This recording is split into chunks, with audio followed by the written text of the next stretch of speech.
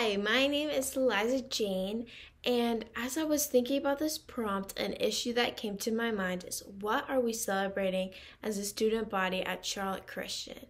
And I feel like we are celebrating things that are very self-striving and performance-based. And I feel like this is deeply rooted in the words that are given out at school.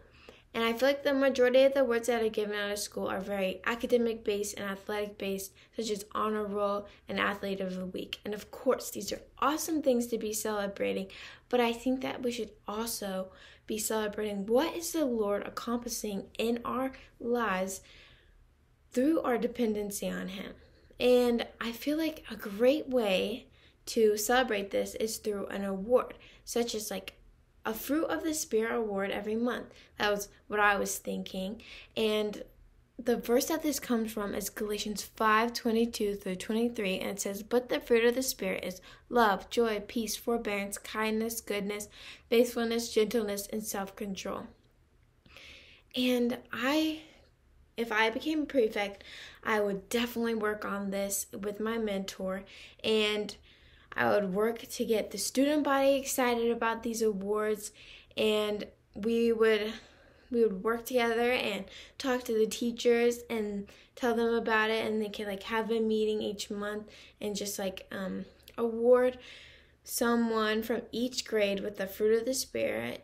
And like we could have like love one month and joy one month and peace one month and kindness one month and so forth. And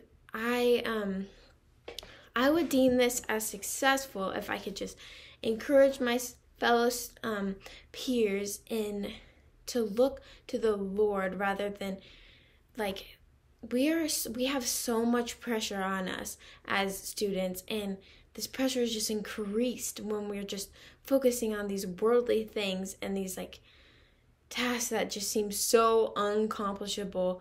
But if we just are joyful for a day, and if we just show others love, that is what the Lord really truly is asking from us. And I feel like this just needs to be celebrated. And I feel like we could come together and celebrate what the Lord is doing in our lives and how our fellow peers are showing Jesus. And I feel like this would just be so awesome. And I think that sometimes people feel like they are not talented, and if they don't match this like smartness, or like it's not even a word, intelligence or like athleticism.